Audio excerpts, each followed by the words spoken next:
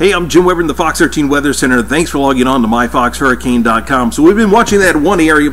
First started down across the Bay of Campeche, then worked its way a little bit further on towards the north. It was Invest 91. At a time, it looked like it might be a tropical depression or maybe even a tropical storm.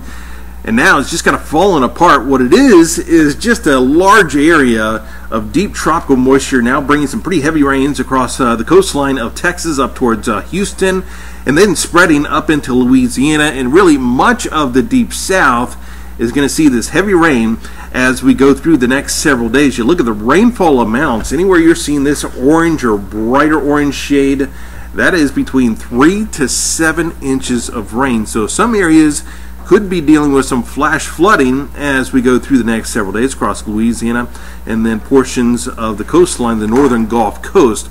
Other than that, the tropics are quiet. We'll keep you updated right here.